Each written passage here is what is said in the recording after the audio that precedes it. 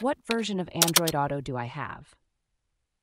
If you're wondering which version of Android Auto you have on your smartphone, you're not alone.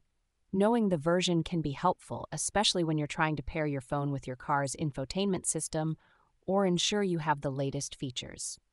Let's go through the steps to find out. First, you need to go to your Android phone's settings. This is usually an icon that looks like a gear or cog. Once you're in the settings, navigate to the Apps section. Here, you'll see a list of all the apps installed on your phone. Next, select Manage Apps from the options.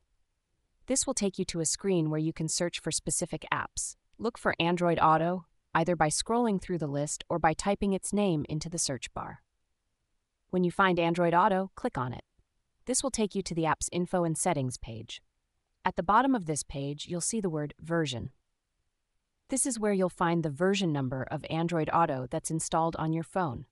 For example, if you see version 11.7641454, that means you have the latest version as of April 2024. This version number is important because it tells you if you're up to date with the latest features and updates from Google. Updating Android Auto is also straightforward. If you're not sure if you have the latest version, you can check the Google Play Store.